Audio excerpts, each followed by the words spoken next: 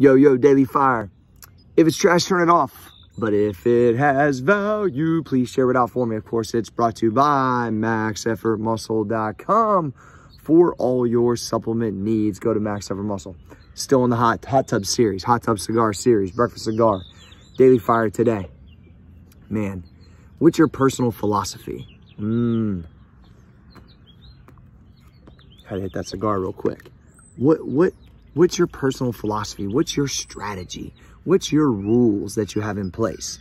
This is something I was listening to a book the other day, and I started to think to myself, the rules that I put in place when it comes to anabolic fasting, the rules what I put in place when it comes to drinking alcohol, the rules that I put in place when it comes to training, the rules that I put in place when it comes to personal development, the rules that I put in place when it comes to work, the rules that I put in place on myself when it comes to calendar events and signing up for things. Like, there's all these rules that I've put in place for myself to try to keep it in the lines.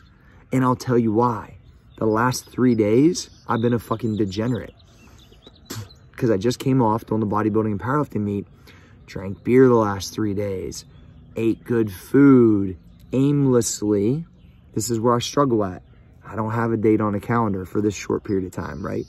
I'm not necessarily held to anything. Yes, you do need to relax, 100%, and I'm doing that, and I'm enjoying it. But I can see how it changes everything. My rules are not being followed right now.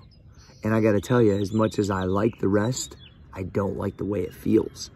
I don't like the way it feels because the discipline is what has given me my freedom. Back to Jocko says, discipline is freedom, right? When you put discipline, you put rules around yourself, you put non-negotiables, it steers you towards a successful path. It's just the way it is. It's not that I'm taking anything away from myself. I'm actually giving myself everything I've always wanted by having those rules. And so you gotta have, I believe that basically I have my personal philosophy of certain non-negotiable rules. So maybe, back to The Alchemist, if you haven't read that book, I can attempt to live my personal legend. Personal legend is what your actual like purpose and love and attempt that you try to do with this life.